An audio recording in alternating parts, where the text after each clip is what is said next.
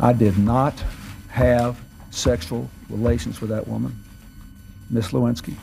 January 1998, Bill Clinton is furiously and falsely denying a sexual relationship with a White House intern. And one day later, First Lady Hillary Clinton blames not the president, but his political foes. The great story here, for anybody willing to find it and write about it and explain it, is this vast right-wing conspiracy that has been conspiring against my husband since the day he announced for president. In private conversations later, notes taken by a longtime friend say Hillary Clinton dismissed Lewinsky as a narcissistic Looney Tune.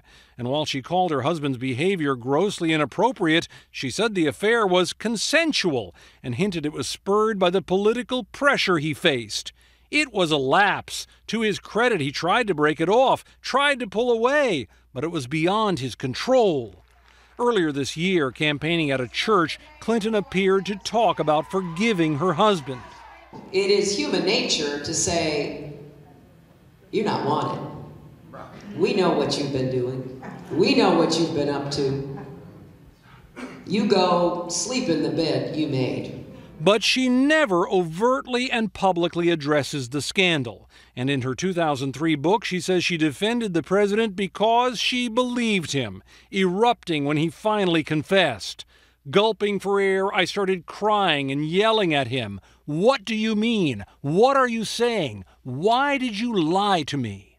Still, her handling of the matter is complicated. For example, when she says survivors of sexual assault have a right to be believed, her critics summon the names of women who have accused her husband of just that.